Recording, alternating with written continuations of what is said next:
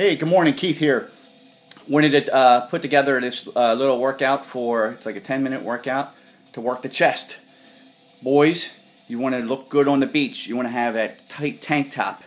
You want to look good for the women. Women like men with strong chest. Women, you don't get bulky chest by doing this.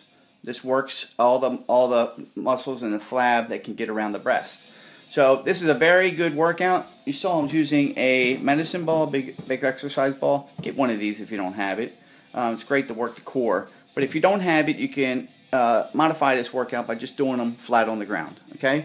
So the first workout I did was an incline fly. So I was on the ball. My butt was probably 2 inches off the ground, and I did flies. I start with and this is for all three of these exercises. I start with a lighter weight, doing 15 reps, 12 reps, and then 8 reps. And I increase my weight each time as I go up. So the first set was incline press. Again, get low on the ball and kind of have them up in the air. You saw it on the video. Again, you can do this on the floor if you don't have a ball. The next one I did was a incline press, was a straight chest press going straight up.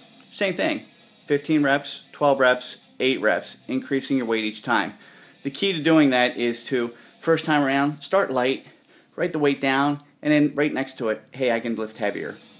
The last one was a combo set, which I took the weights, again, 15 reps, 12 reps, 8 reps, increasing each time, put the weights together, pushed up, did a fly. It was a combination. So I worked the inner chest and the outer chest. So again, great beginner workout, and it can be an intermediate workout. You just increase the weight as you go along. So hope you enjoyed this. Pump up the chest. Get huge.